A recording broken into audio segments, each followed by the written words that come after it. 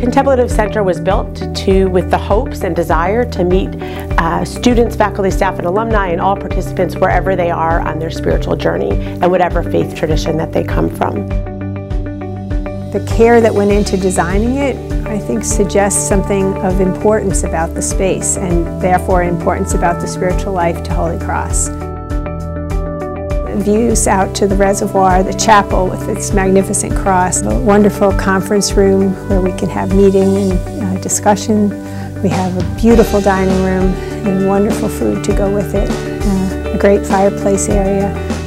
It's architecturally seems to be designed to bring the outside in and the inside out, and so that's every room that we sit in, whether we're in meeting or in chapel, it's like sitting outside.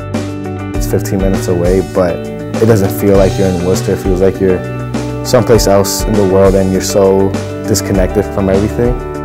But at the end of the day, there is this need to find God in all things and to take care of your whole self and to look for more and search for more. And I think having a contemplative center allows us to do that. I feel like a retreat at the Contemplative Center would be a way to find out more about yourself.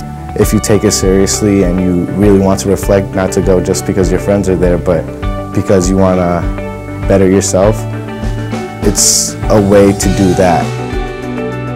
The Contemplative Center gives you a chance to both notice where God is speaking to you or engaged with you in your own prayer and in reflection while on retreat, but also a chance to think back on the experiences that you've had over the course of the week or the course of the year. I thought, what an amazing opportunity to take an inventory of how I've been living my life from Holy Cross, men and women for others, the last 38 years, and the last couple of days have really helped center that and to bring into clarity, how I've been spending my time.